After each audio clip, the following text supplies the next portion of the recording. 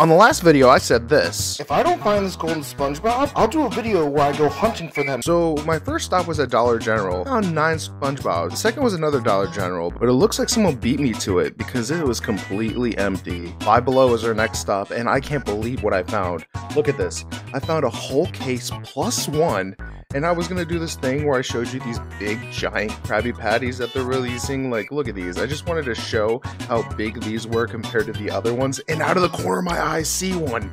And then I look a bit to the left and there's another.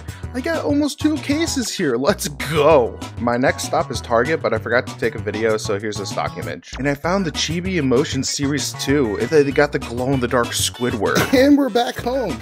And we got quite a bit of these. Also, bought 8 Chibi Emotions. So let me know if you guys want a video on that. This could be the gold SpongeBob. Could you imagine how rip if we just got the gold SpongeBob? And it's Mr. Krabs.